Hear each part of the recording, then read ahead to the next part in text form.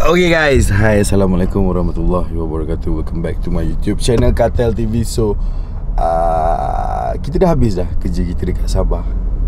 Dah habis. And then cumanya sekarang ni divider tak? Baik. Aku cuma before kita nak balik hari ni, flight pukul 4 petang.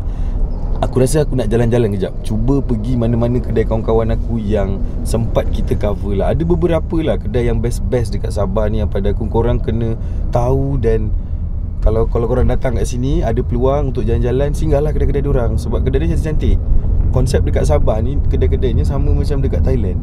Dia sewa tanah, dia buat sendiri punya lot, dia naikkan bangunan sendiri. So cantik. Dia tak terikat dengan shop lot punya design tau. So ya, sikit lagi kita nak sampai. Tapi aku tak pasti buka ke tak. Hari ni aku nak pakai terjah. Okay, so korang stay tune, right?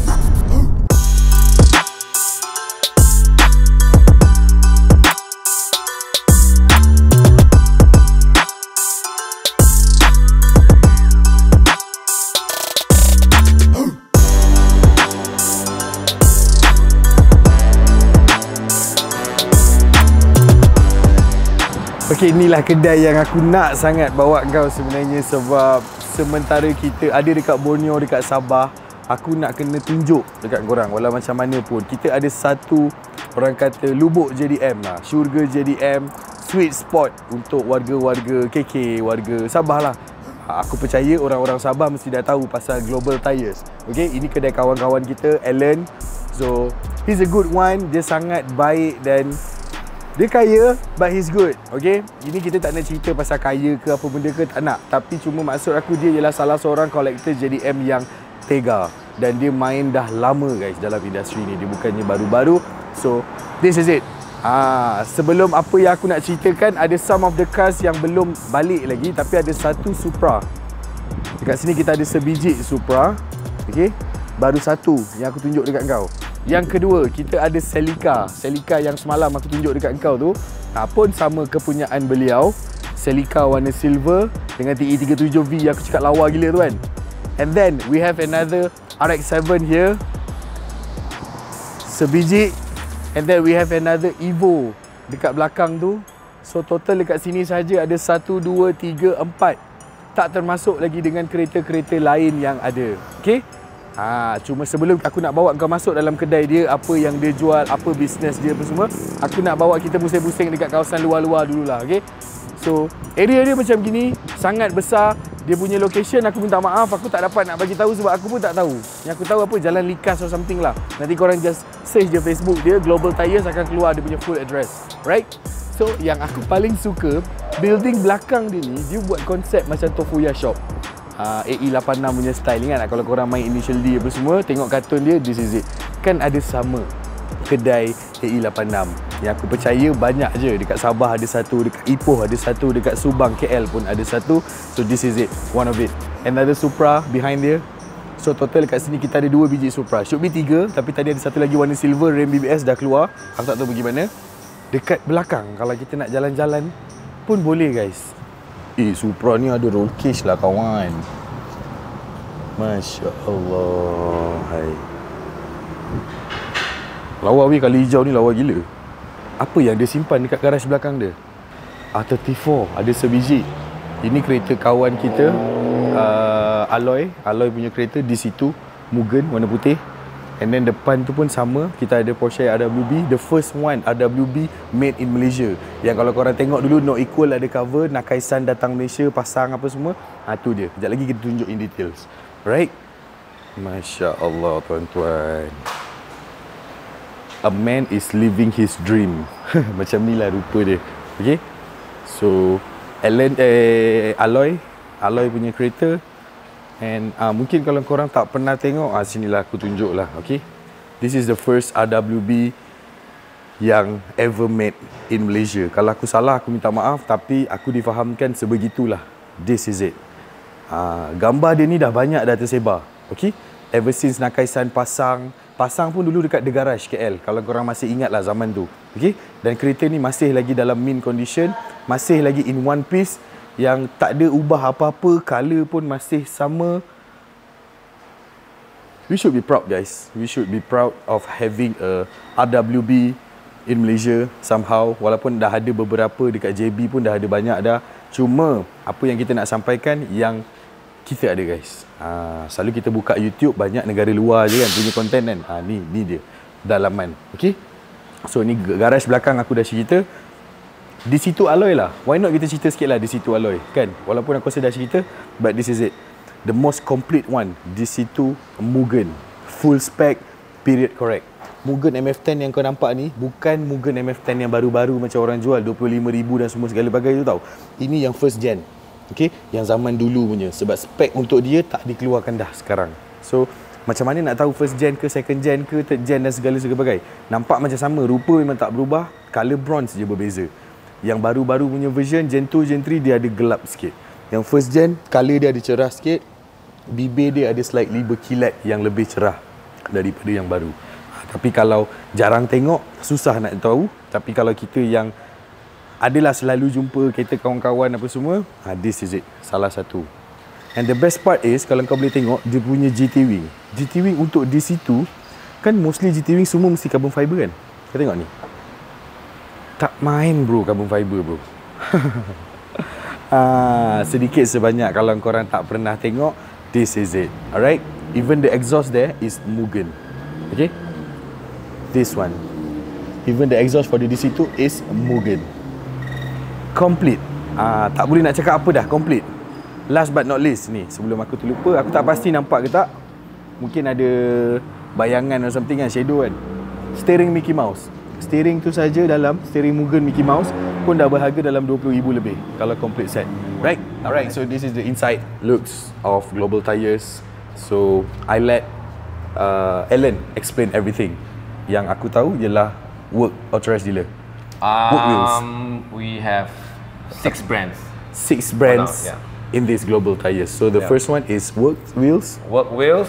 Race. The 4x4 engineering. Bradley, right? 4x4 engineering, Bradley wheels, yes. Okay. The Jaws.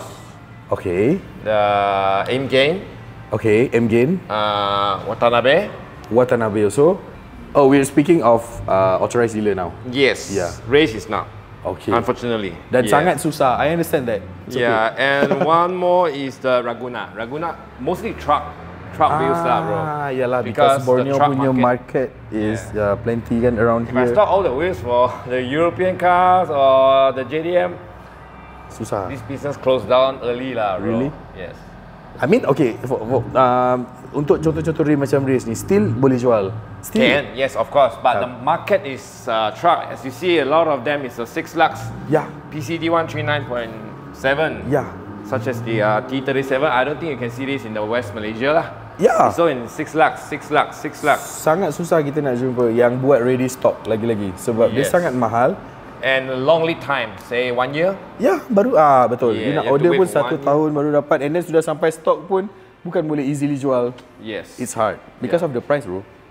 This one is discontinued model. That's why the price is a bit high. Yeah. Yeah. But they came out with this is a progressive model 1. But they came out with progressive model 2. Discontinued in terms of specs or model?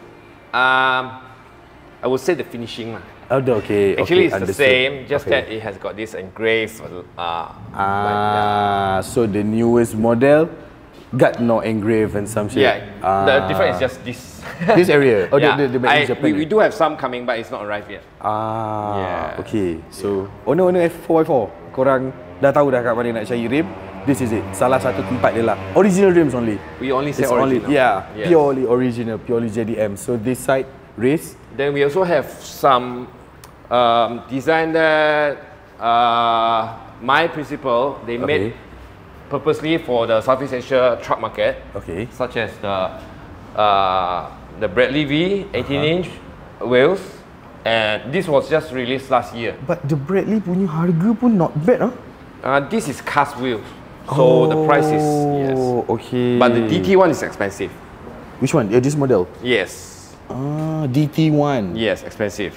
Okay. Then we have this new model, the M Gain GRX. And it is lightweight also? No, the two-piece is not lightweight. Oh, the two-piece is heavy as usual. Yes. Okay. Then we have this Watanabe, RS Watanabe 8 spokes. The most iconic looks lah. Yes, and now Watanabe made this in 6 lux. Yeah. And the spec is according to my request. You can request any specs. Or even customers boleh datang nak custom spec or something pun boleh. Yes, but not all. But they have to wait lah for sure. Yes, of course. Yes, order to make. Yes. So Watanabe kita memang mostly known as yang old school punya spec. Yes. So nowadays dia dah start buat untuk 6 lux. Yes. For 4x4 and some. Yep. So guys, jangan lepaskan peluang sebab sangat cantik. Right? And moving on this side is BBS. Work BBS M-Gain. Work and previously M-Gain makes a lot of the VIP wheels. Yeah. Yes. Alphard, Wildfire or something, right? Yes. Okay. Even the price pun also pun range pun lebih kurang kan semua kan? This price is similar to the Work one. Actually, this is made by Work factory. Oh, the M-Gain is from Works. Same factory but different brand. Factory. Yes. But it happens a lot. So korang jangan terkejut. Banyak je sebenarnya. Even adjustable pun this brand and this brand and this brand. Because not all the brand owner has factory. True, betul. Tak semua capable of having a factory also. Yes. Yeah. Okay, so this one is Works punya side. Not all lah, not all lah, campur-campur lah. The small sizes is over here lah. Yeah, and we do sell some used one and some discontinued. I saw this one. It's crazy, man. Yes, the T3. Like NOS condition. This one is brand new old stock. Bro, ni gila bro. Yeah, brand new old stock. Even budak-budak Myvi, Paso pun kejar this one. Yes. So not only tu je lah, maknanya Caldina, siapa yang betul-betul nak playing their concept, this is it. 15,000. Including the center caps. The center cap is from Race, right? Actually, they don't use this center cap. This is the planned center cap, which for the C28 OG or the T37 OG. Yeah. But the center cap that designated for this model, I cannot get. So you've been searching for it. Yes, because it's discontinued. Yeah. Yes. I mean, you can get maybe at the price of maybe 2,000 for 4 pieces at least. So expensive, man. Yeah.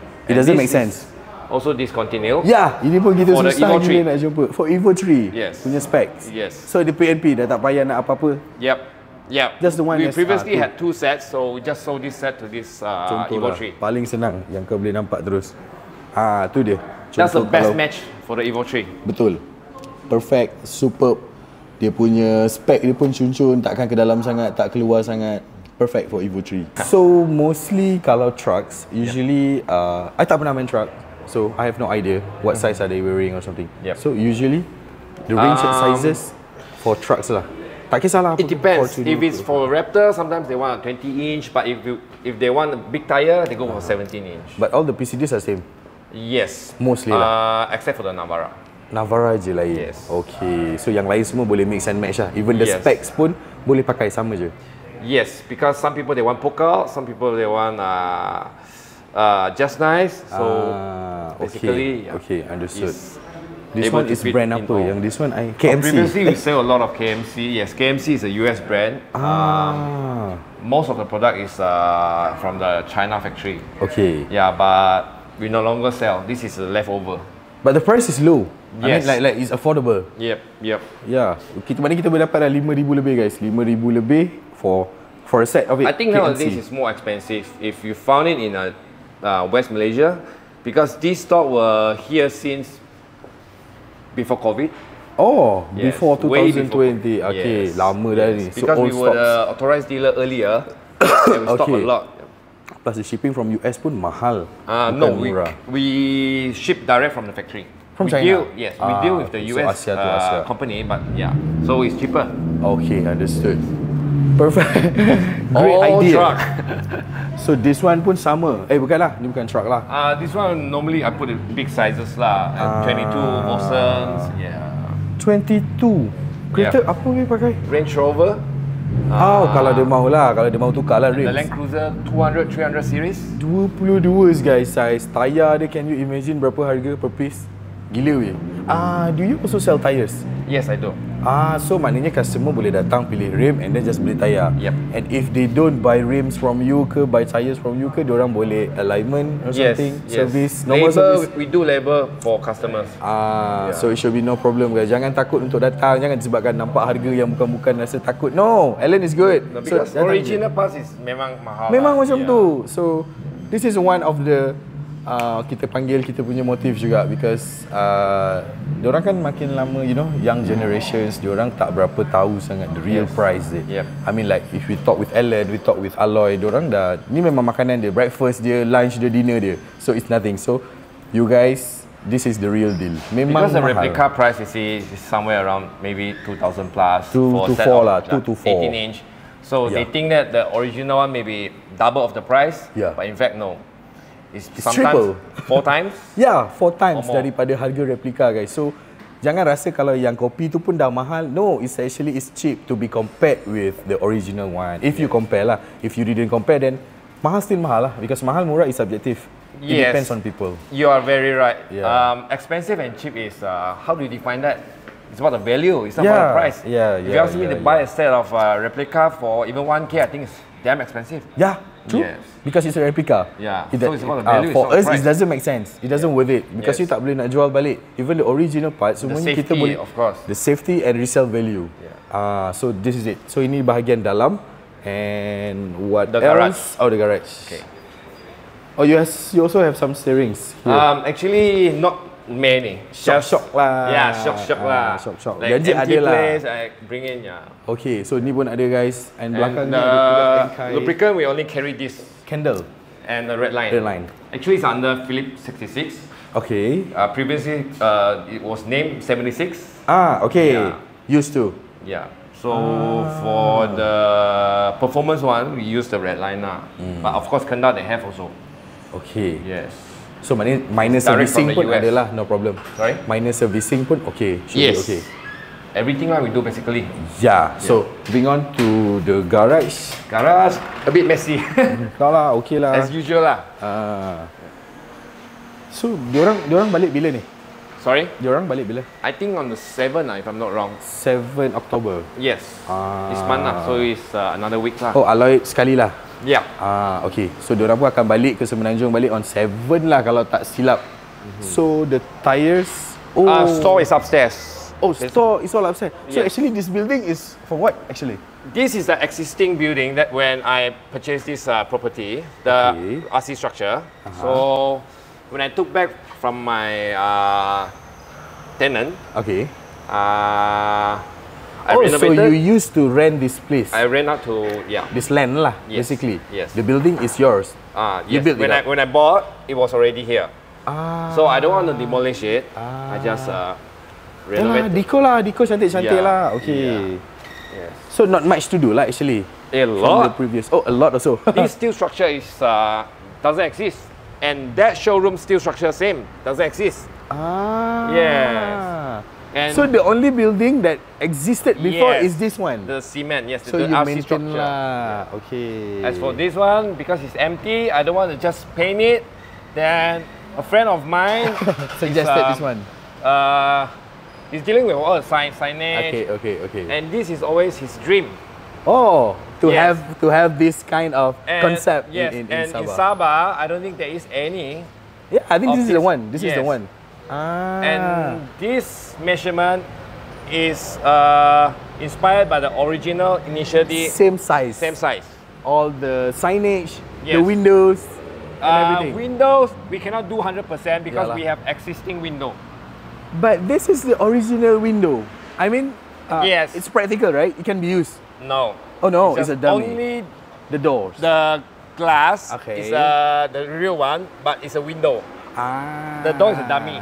This one is a dummy. Okay. But we have to make it the real looks, kan? But it's nice. It's nice and it's very good job. Thank you. So these are all the 4x4 tires.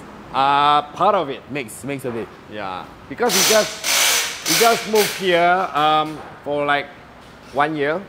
Oh, baru 1 tahun? Yeah, because previously, I buka dekat Waze, Global Tires bawa pergi another one. Yes. So, this is new. Yes, that place, banjir, then It's temporary lah. So inilah tempat baru dia. So kalau korang dekat Waze memang akan salah. Betul.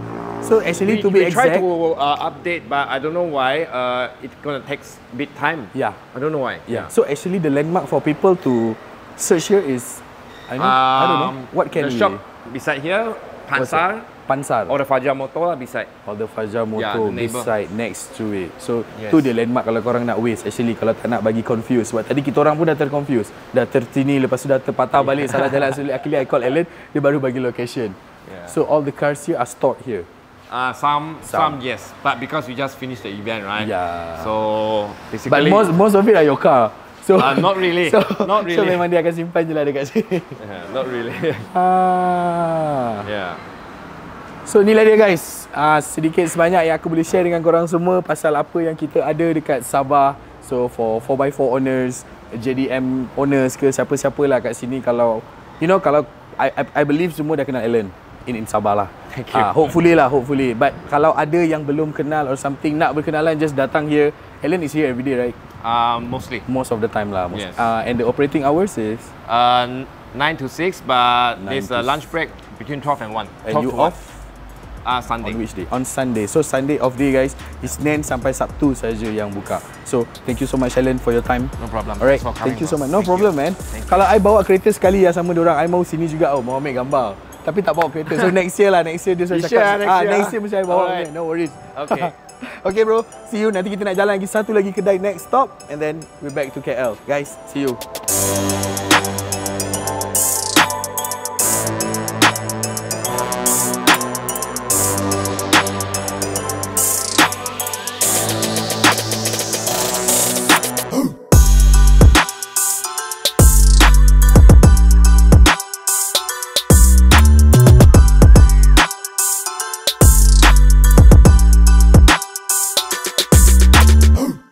So, ni kedai kedua. Daripada tadi kita dah pergi kat Global Tires and then kita heading off before nak balik ke hotel. Kita singgah lagi satu sebab semalam kita jumpa Dennis dekat event. So, Dennis pun invite us to come over. The first and the only one Recaro punya authorized dealer dekat Borneo. Is it? Betul? Yes. So, I'm here with Nicholas. So, Nicholas on behalf of department apa? Kiranya marketing or something. Actually, our name shop is Auto Leather. Oh, the company name is Auto Leather. Okay. And then we managed to bring down the Recaro. Sabah. Okay. And then once the brand is, we call it Stack KK. So Steak way before Recaro was ever here, you guys are specialists in Only for restoration. interior. Restoration. Only for, yes. Okay. So diorang memang buat anything related to interior, leather, fabrics also. Fabric, less, more to leathers. More to leathers. Okay, so mana-mana kereta yang nak restore balik, interior lah, seats kita punya door trims, kita punya everything. Kadang-kadang certain kereta pun roof lining diorang pun ada yang leather, diorang nak balut leather pun boleh, tak ada issue. So this is the shop. This is the shop. This our Production semua di belakang. This actually we have 3 shops. Okay. One is over here. The other orange one, there's a one Auto Leather there. And then the opposite, there's a one small. And then the orange color. This area semua memang macam mainly focus on garage cars. kan? Yeah, on cars. Actually, this one is how to say it in Chinese lah. We call it one dragon lah. One dragon. Oh, okay, faham. We have cleaning, we have second hand, semua ada. Semua pun ada. Sama macam dekat Bangkok punya style pun lebih kurang lah sama lah. Dia mesti akan ada satu soy lah. Satu lorong macam ni yang ada semua lah, semua benda. Okay?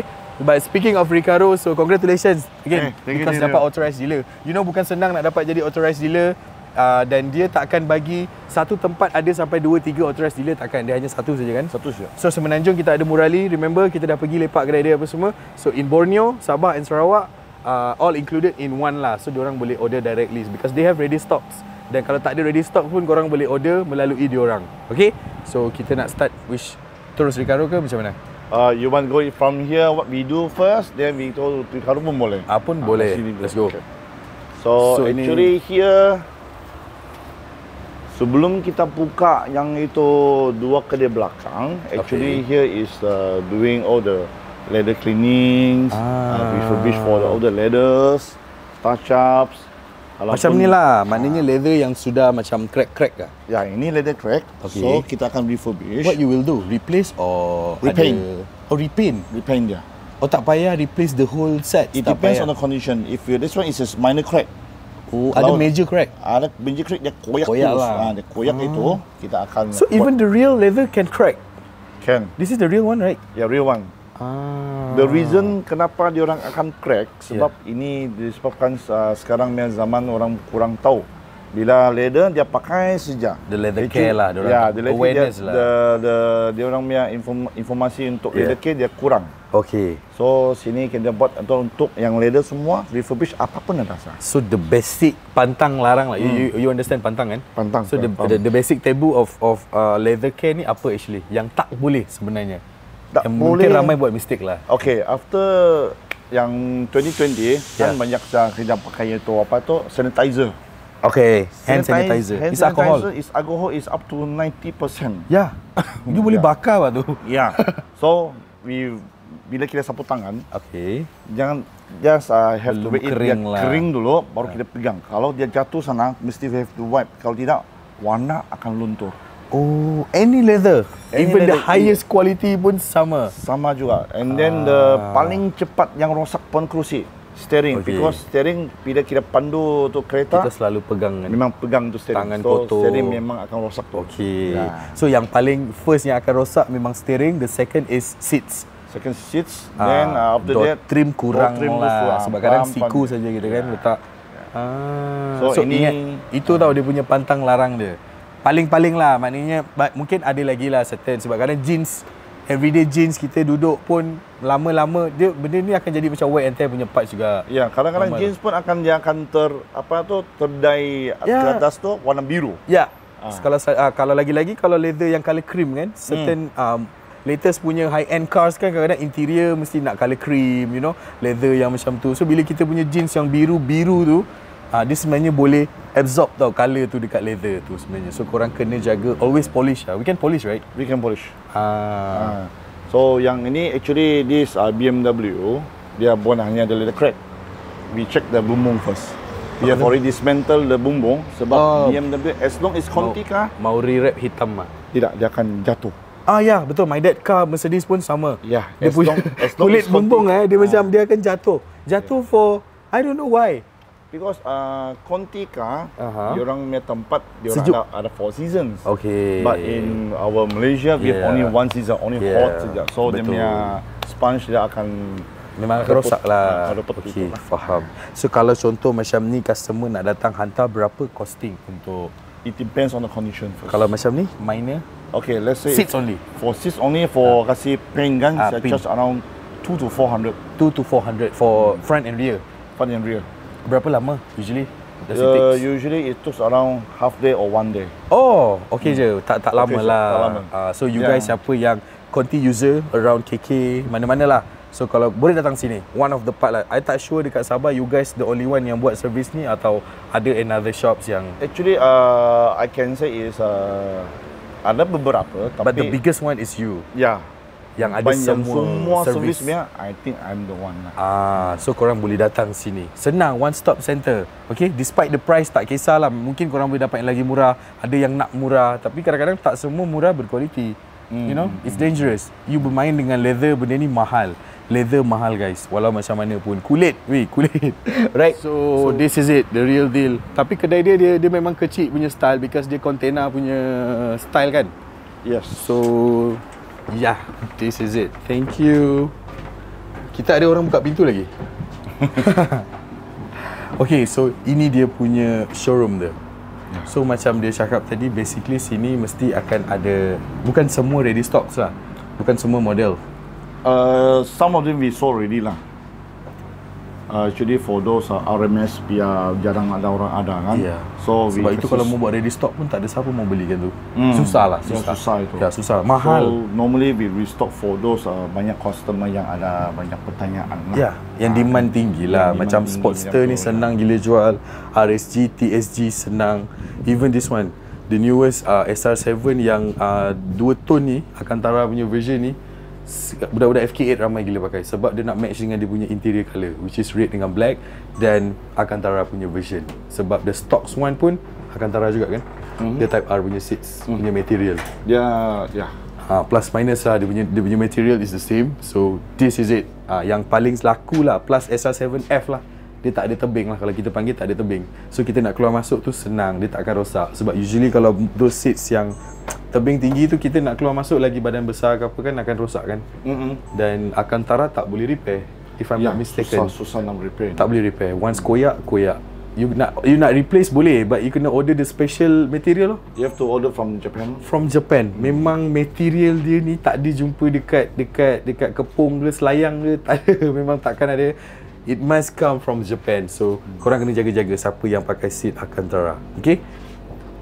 RCS yang kita pakai dekat S960, it's super duper comfort. Kalau kau tanya aku, even Pekin also pakai dekat dia punya Audi dia. Kan? Pekin pakai kereta apa? Ya, betul lah, dia pakai kereta RS3 dia kan? Ya, Pekin pun pakai dekat dia punya RS3 dia. Aku tak setuju, tapi dia nak pakai. Tapi okey lah, sebab kereta tu besar kan. Dia macam wagon family style, tapi dia pakai seat yang kecil macam ni. Tapi okey, sebab dia kata dia enjoy dan sangat selesa. And this is this is a pole position. Yeah. Pole position, kalau tak tahu, pole position meaning yang besar. Size yang besar punya. Selesa lah. Dia full bucket macam ni, tapi ni duduk memang tak selesa. Ini lagi selesa, pole position. Alright. So merchandise pun ada jual juga. Ada. Yeah. Ini for the borders, ini semua. And then the stacks is yang kedai-kedai kes ya. Mana? Third shop. Third shop kedai apa? Wrappings, macam ni Ferrari semua ni, yang kena bikin sah. Wrappings. Full wrap. You mean? Full wrap. Yeah. Oh, dia ada wrap service juga dekat sini. Ini Recaro I tak pernah jumpa. This one actually is a very old model. We call it classics Recaro. Classics ini, what? Classic. Ini classic dia ni. Oh. Dulu ini dia ada keluar dua versions. Satu one is square one and one with a fishnet. Okay, betul. Fishnet punya model lah. Ini yang dia kembar lah. So after this one, dia upgrade sudah jadi macam itu. Tapi yang ini ada lumbar effect kan? Dia more or less the same. Ayolah. Yang tu pun ada lumbar juga. Tak ada kan? Ini saja kan ada lumbar sistem ni kan? Actually dia kena potong sudah. Habis itu tua sudah. Used to ada, should be ada. This one kalau kau tak faham juga apa, ini untuk protect kita punya back protection lah actually, untuk sakit badan long drive and everything. So this is good, and you boleh pump it and you boleh release it, so no issue. And I pernah nampak ini kereta seat ni masuk dekat 4x4 sebab dia mahukan back support kan. Hari tu saya ada pasang dua seats untuk Prado. Ni? Ya, ini because kan? my customer has the back pain. Back pain. And betul. then dia bilang dia selalu mau ulang balik Ranau. Very long distance, 3 hours drive. Naik bukit, turun bukit. Every day? Back and forth? Kadang lebih balik kampung lah. So, and then she having this problem, and then she approached me and then I said, I introduced this to her. And then sampai hari ini dia bilang sangat selesa. Kan, selesa lagi lah. Bukan kata seat standard tu tak selesa, tapi seat standard tu tak ada lah teknologi yang lumbar effect tu. So, this is it. One of the brands kenapa kita switch to Recaros. Dan juga kenapa aku prefer untuk datang sini, because I'm spreading awareness for you guys that because susah kan. Dan I pun ada cousin-cousin sini dari dulu. Kita dah tengok car culture sini. Diorang nak pakai yang original stuff tu susah. Susah kita mau jumpa. Susah. Ya, kalau kawan-kawan yang kita memang main, kita kenal, memang JDM collector tu semua lain lah cerita kan. Ini kita soal yang universal. Ya, ini universal. Diorang akan lagi prefer yang seats copy daripada Thailand. I know it's cheap. Mahal, murah macam kita cakap tadi, it's subjective. Pada orang, mahal kita, murah dia. Kan, mahal dia, murah pada kita. Macam tu lah lebih kurang. So, but there are reasons kenapa original product were made. For me lah. True. The quality, the material, the everything, the safety. Yang paling penting safety. Because I have few friends yang race car, Sepang and something. So, diorang kan selalu kan untuk race kan. Diorang belilah seat kopi, railing kopi. Itu paling, railing kopi paling bahaya. Railings, the seat rail. Itu kalau korang pakai kopi, boleh jadi kalau you tengah yang betul-betul laju you 200 lebih, and then you nak kena hard braking dekat turn 1, you punya rail seats tu boleh broke down. So you guys boleh slip over towards the steering. So sangat-sangat bahaya. Don't ever do that. I didn't suggest lah. I never suggest. Seat kopi kalau mahal sangat, kalau nak sangat pun tak apa, tapi railing tu biarlah yang ori lah for me lah. Tu yang paling-paling penting. Sebab sini pun ada jual base frame kan? Base frame ada. Depending on creator lah. Depend on creator jugalah. Sebab railing original dia akan comes over with this kind of box yang Mostly harga lebih kurang I think is 2,000 plus 1,000 something. for one piece. For one, sets, for one side. for one set is around at 2,000 plus lah. Yes. That's the price that we pay. Sama. Aku pun bayar benda yang sama. Even dengan murah Ali baik macam mana pun sama, kena bayar harga sama je. Dia bagi discount sikit je. Okay, so enough with the Recaros. We're heading over. This one. So the next Stack. we have to walk to jalan di sana. Kan? Tak jauh kan? Intro yang tak jauh. Ya. 1 minit. Ya, boleh. Jom, let's go. Jom. Ini flag you tak ada lebih ah? I've been looking for the flag weh. Susah mau dapat tau. Susah mau dapat. Susah mau dapat tau flag tu. Benda lain aku macam tak interest sangat tu flag. So this one, The orange colour is another shop. this is my second shop. Okay. This one is my third shop. Aha. Okay, the second shop is a big operation ni hari sekarang kita pergi tengok yang ini dulu. Yang warna yang ini yang tiga shop ini. Ialah indoor untuk wrapping, tinted, and then sama itu apa tu? Kita tengok dulu Yeah. PPF. Wah. Oh, di sini buat PPF, full wrapping also. Full wrapping, PPF, and then Yeah. tinted also. Tinted. And then this my partner, Mr. Kok Chung. Hi bro. Yeah. Good to see you. And then This one is Audi R8 oh. Yes. Audi R8 also wrapping. So these are all the colours yang already stock lah here. This one is for sticker lining. Sticker lining. Ya, kalau mau macam partial nasi- wrap lah. Kalau macam nasi mau wrap ini color, Ya. kalau tu customer confirm baru kita order. Betul. Oh, you tak ada simpan yang macam ready stock.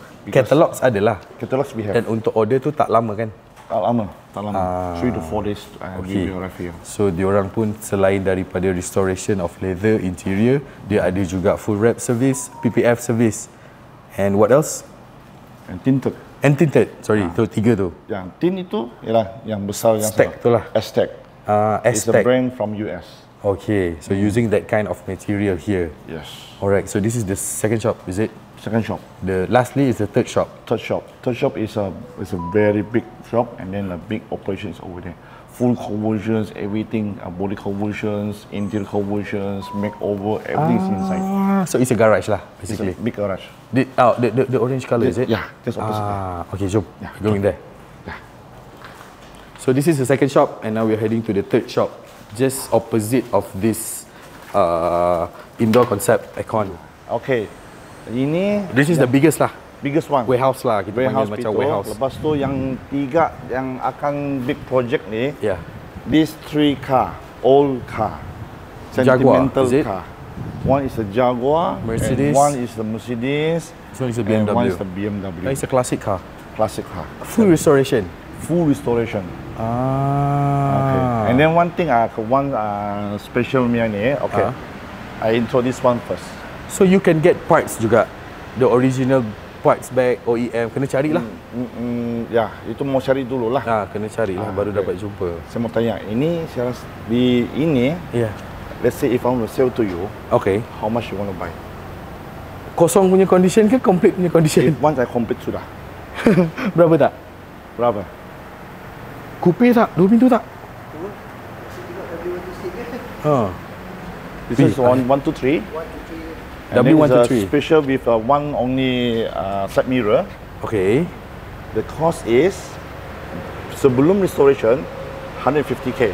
Oh, okay. After restoration, it can hit to 200k. I see. Ini sangat substantial because two door. Yeah, because it's a two 2-door. Betul. Tapi gila semua dah karat habis tu. Banyak nak kena bodywork balik kan. Yes, everything that you have to do is slowly. Yeah. Banyak dashboards, door panels, interiors, carpets, semua saya have to restore. Pelan-pelan restore dia. True. Yeah. So dekat sini lah you buat everything lah. Everything. Nak kena preparekan everything, semuanya di sini. Ini Jaguar. Pun sama. Actually, the color is beige color, and then dia nak upgrade semua dalam pergi hitam. Oh, dia nak upgrade semua dalam pergi hitam. Yes. And then after is restore dalam, Yeah. dia akan pergi kedai kedua, Yeah. buat tu wrapping. Oh, colour. Ya, wrapping Yalah. macam mana? That's the one. Warna hijau tu, Bentley. Cantik. Warna hijau. Dia mau ikut yang macam tu juga. Dia warna lain, tapi dia mau wrapping macam tu. Macam tu lah. Kira full wrap lah. Full wrap. So So ni dia guys, kita dah jalan 3 kedai dah sebenarnya. Semuanya under satu company which is yang memang dia buat semua benda. So korang boleh buat everything lah. It's a one stop center lah basically. So boleh repair leather, interior restorations, yelah restoration semua segala bagai benda ni pun semua garage lah basically. Dan juga yang paling penting ada PPF, ada wrapping. So senang. So customer kalau datang kereta yang macam buruk pun nak keluar balik pun jadi cantik. Cuma kena prepare costing je kan. So thank you so much kepada Nicholas for bringing us over to all the shops, explaining and everything. Plus it's good for you guys. It's good exposure for you guys yang mana orang-orang di KK mungkin sudah kenal, so sudah tahu lepas ni mana mau datang. So just shoot him over. Contact person semua dekat Facebook you guys semua ada kan? Ada. Kan semua nama saya pun ada. Bukan under yang company punya. Auto Leather. Semuanya under Auto Leather punya Facebook account. So korang just contact saja. Okay? See you guys. Sekarang kita orang nak kena packing and then heading back to KL. So, biasa sambung kerja. Thank you so much, Nicholas. Alright.